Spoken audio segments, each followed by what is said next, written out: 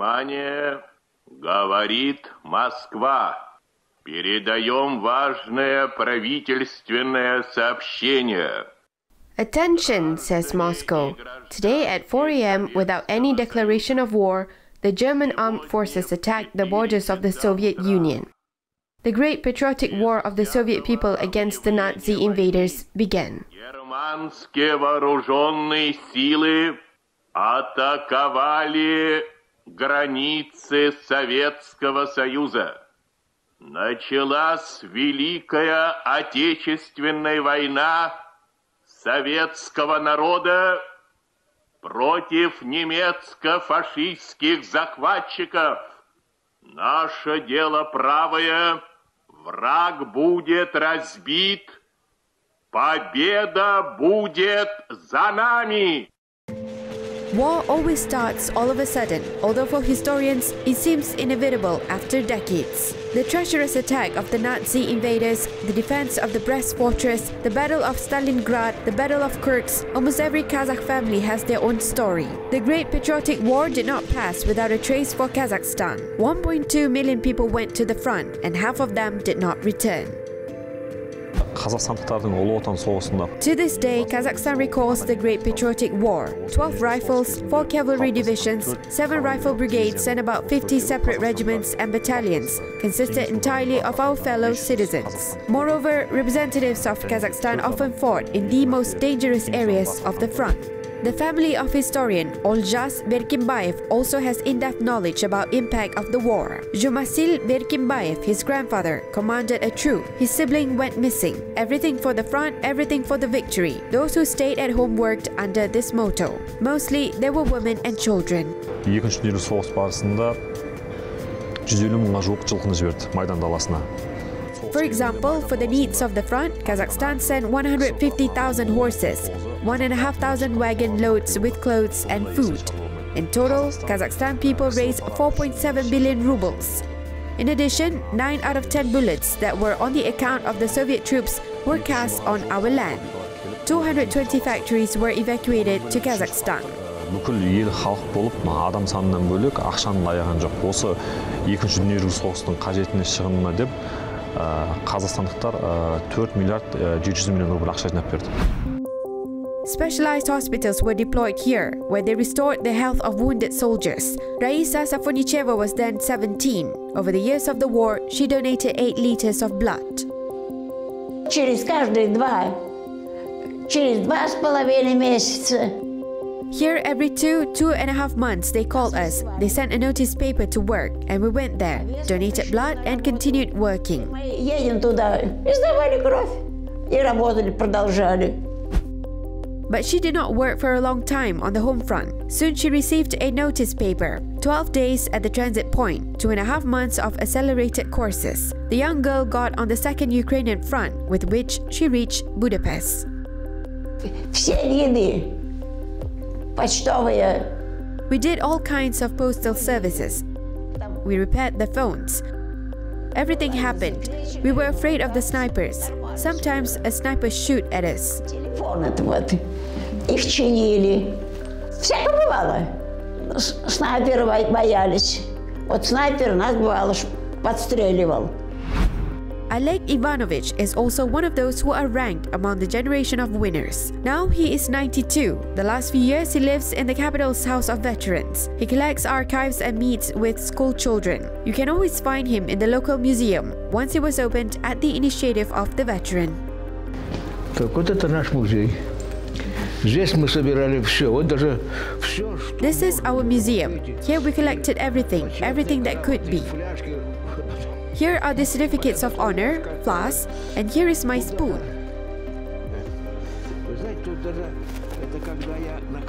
Even when I was on the ship, it even says here, Rubai Danilopni. In the Navy language, Rubai means eat. Well, you don't eat much, otherwise you will burst. This was a joke, of course. Oleg Ivanovich recalls that he was only 13 when the war broke out. They were returning from fishing. It was a usual Sunday. What could go wrong? Порыбачили, вечером приезжаем, Тишина, спокойно, пацаны бегают. We were fishing. We arrived in the evening. Silence. It was very calm, but the boys were running, making noise. I asked one boy, what happened? And the war with the Germans had begun. Well then, as they say, I left school. I was 13 years old and I entered a vocational school. Вот. И поступил я в местное училище. It was then that the childhood of Oleg Ivanovich ended. He studied 6 classes, another year in a vocational school. When the Nazis began to approach his hometown, the students were evacuated. They walked on foot through the Caucasus Mountains along the highway, which was bombed both day and night. All retreating military units moved along it. They reached Samarkand. From there, the young troops were sent to the Urals. But Linik could not get there. He was down with pneumonia along the way. He went to the same hospital where young fighters recovered from wounds. Many, never recovering, were dying. And then the Krasnodar teenager decided to take revenge. By any means, he broke through to the front. After discharge, he trained for 2 years and ended up in the Spare Rifle Regiment. There, for the first time, he was given military weapons and began to learn the basics of intelligence, how to walk in azimuth and undermine warehouses. It was a difficult war. Очень тяжелое. Понимаете, немцы были вооружены. Very difficult. You see, the Germans were better armed than us. They conquered all of Europe, took away all the weapons, their soldiers walked on foot. They were all mechanized. And we walk on foot because we were not even ready for war. There was one rifle for 3. 2 of them run, one carrying a rifle. He fell, the other grabbed the rifle, then the next person fell. Someone else grabbed the weapon. We were not armed because we did not want war. We did not need war. We had to build our own state. Because it was about 16 years after the end of the Civil War, and we were not ready for this. Это же было каких-то 16 лет после окончания гражданской войны почти. Так что мы были не готовы к этому. The combat pages of the biography of the war veteran ended when he was wounded in the head in one of the battles in Ukraine. It was there that they found out the real age of the young fighter and sent him home. The situation at the front was heating up. In November, the 41st German troops moved to a decisive stage, an attack on Moscow. They were located about 80 kilometers from the capital. In October, Kaluga, Mozhaisk and Borovsk near Moscow were taken. The 51st German Division was to break the flanks of Soviet defense and surround the city. Near Volokolamsk, another tank division went on the offensive. But on their way, there was the Dubosekova Junction, which was defended by fighters of the 316th Rifle Division, formed in Alma-Ata. Its commander was General Panfilov. Это была настоящая интернациональная дивизия. В составе нашей дивизии воевали. It was a real international division. Representatives of 36 nationalities and peoples fought in our division. And at the most critical moments of the Battle of Moscow, this division was a laboratory of internationalism. We, Panfilov's army, and we are proud that we are Panfilov's army. We fought under the command of this modest, quiet, smart, wonderful Russian general Ivan Panfilov. Что именно мы, панфиловцы, мы воевали под командованием этого скромного, тихого, умного, замечательного русского генерала Ивана Васильевича Панфилова. Его глаза горят священным гневом. Он смелый, недоступный и простой. На флангах, то на правом, то на левом своих полков выравнивает строй. Нет, никогда гвардейцы не забудут его дела и облик волевой. Он с нами, генерал Панфилов, всюду. Вот и теперь ведет нас жаркий бой. The battle near Dubosekova will later be included in all history textbooks. For 4 hours, the Panfilov's army, under heavy fire from artillery and air bombings, restrained the enemy's tanks and foot troops. They repelled several enemy attacks and destroyed 18 out of 50 tanks. But most of the unit's soldiers died. All of them were posthumously awarded the title of Heroes of the Soviet Union.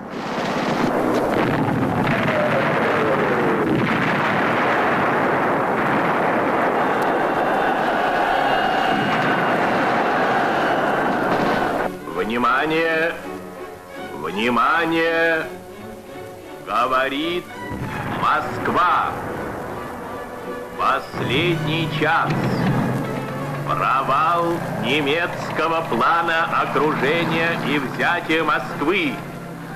Поражение немецких войск на подступах Москвы.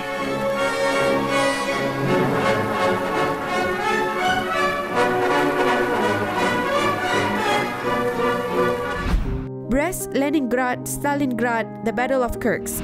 The entire chronology of events was restored at the National Military Patriotic Center of the Armed Forces. Each Wednesday, visitors are given a theatrical tour by two big enthusiasts, Maidan Kusainov and Vitaly Fedorov. Theatrical tour was carried out by me and my deputy, Commander Fedorov. We performed it for the first time. We thought it was the first time in the CIS, but it turned out that this was being done for the first time in Europe and in the world as well. It turned out that no one was doing it. For an entire hour, no one dressed up for all the periods of the war. We need to show everything in detail in order to show the fighting scenes with bayonets, grenades, and the uniforms. It is important to show all the battles, commanders, and units. It impresses everyone when we are dressed in the uniforms of the corresponding battles. It is easily remembered, especially for school children. Their eyes are shining, they remember, they absorb it all. Each period of the war has its own attributes. They specially purchase a form and the necessary props. Most of what is on display is from their own archive. For more than 30 years, Maidan Kusainov has led the Memorial Zone Student Search Squad. One of his main tasks is the search and arrangement of the lost mass graves of the soldiers who fought for Leningrad. The first map was drawn to him by his father, a direct participant in those events. When I went according to the map scheme of my father, which the frontline soldiers drew, there were a lot of dead traces of the war. They are terrible, but not a single monument. Well, since then, we have begun. We are the first researchers. There were no such movements yet. In 1979, 1980, 1989, we installed the first monument, established the first names, set the first monument for the soldiers to Polyakov Maxim Sergeyevich. The movement grew. Search expeditions became an annual event. A lot of time was spent studying the archives. Around 80% of the time is spent on archival search. About 20% of the time, even less, is spent on a field search. Moreover, those who does not work in the archive and does not know the situation, does not have a combat card, he is considered to work blindly. He does not know the situation. He does not know where the front line is. This kind of person does more harm than work itself. He would destroy mass graves or regimental cemeteries. This is what we call a wild search. There is a professional researcher. For professional researchers, 80% of the time they spend on archival search, while 20% on field search. We work very efficiently. We establish the names. Today, the names and fate of the front lines of 3,224 fighters and commanders were established. It was the study of archives that once allowed historian Bolat Asanov to restore historical justice. The feat of Kazakhstan's Rakhimjan Koshkarbayev was unrecognized for a long time. Together with his comrade in arms, Grigory Bolatov, they hoisted the banner of victory over the Reichstag in April 1945. They were awarded the rank of heroes of the Soviet Union, but they never received their orders. Instead, the names of other fighters, Yegorov and Kantaria, were written instead. Между прочим, очень много несправедливого произошло именно вот в связи со штурмом. A lot of unfair things happened precisely in connection with the assault. In fact, on April 30th, 1945, Zhukov reported to Stalin somewhere around 2:30 that the Reichstag is taken. Victory for us. But after his report to the Supreme Commander, he was told that the artillery firing is very tense in the Reichstag area. He asked what kind of shooting is there. He was told that the Reichstag has not yet been taken. How is it not yet taken? I have already made the report and ordered to form scouting groups so that at least one flag will be placed on the first or second floor. Then, they quickly create 9 scouting groups. Each group has 3 units. These were the best of the best scouts. Григорий Булатов, ефрейтор, и Переверзев, втрое. One of them was Koshkarbayev, lieutenant, Grigory Bolatov, corporal, and Pereverzev, 3 of them. According to Maidan Kusainov, all 9 groups jumped to the Royal Square. At that time, the Germans hit out of 15 machine guns. All of them were killed. Они вот ждали, когда ударит артиллерия по Рейхстагу, дым и пыль поднимется. The Germans did not see them. Smoke and dust rose. They rolled over to the next tunnel. They were about 5 to 6 meters, and for 7 hours, they crawled those 300 meters from tunnel to tunnel. Every second, they could be killed. They were just beginner experienced scouts. They knew the moment when they can make a jerk and roll. They didn't get up, they just rolled over. It was impossible to crawl. They could only roll every 6 meters without leaning out, because when crawling, an elbow could be seen. Therefore, it was necessary to snuggle closer to the ground. And now they are already at the reach start behind the columns, the so-called dead zone, inaccessible to machine guns, and then the Germans began to throw grenades. The German grenade explodes in 4 seconds, and they know about this. The grenade fell. They managed to stand behind the ledge. The second grenade was thrown, and they have time to jump into the tunnel. The Germans threw 5 grenades. They think that there is no one there, so they stopped throwing. The heroes waited and went to the column. Or rather, Koshkarbayev with his back to the column put his palms up, and Bolatov put his palms on his palms and shoulders and fixed the flag on the flagpole of the column. And at that time, the people took it off to the streets. Cheers swept. Everyone who saw it was 300 meters away, not so far. Hooray, thunder! The heroes lifted the flag. Fearless and impenetrable at the front, Rakhimjan Koshkarbayev was very modest in his personal life. His daughter Aliya found out about the feat of her father at school. It was a new discovery for her. When he was invited to our class for the first time, it was so strange to me that it was the first time I heard a story like this, because at home he didn't say anything. Aliya was even more surprised to learn that her father did his heroic deed at the age of 19. He was first called to the infantry school, from the walls of which he came out as a junior lieutenant. Well, I think that generation of people, our parents, they are generally unique.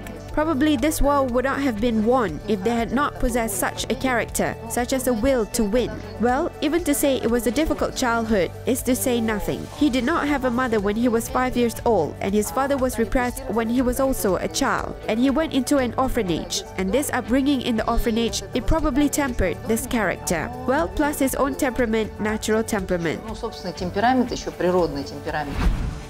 The feat of Koshkarbayev was officially recognized only in 2016, almost 30 years after his death. Bolat Asanov wrote a letter to the Supreme Commander of the Armed Forces of Russia, and soon he received an answer. The fact was recognized at the Institute of Military History of the Ministry of Defense. In total, 500 Kazakhstan representatives were awarded the high rank of Hero of the Soviet Union. More than 100 were awarded the Order of Glory of 3rd degrees. We are proud of this. Kazakhstan should be proud, all Kazakhstan people. We show it, we talk about it. Few people talk about this, but now more and more school children will know about it.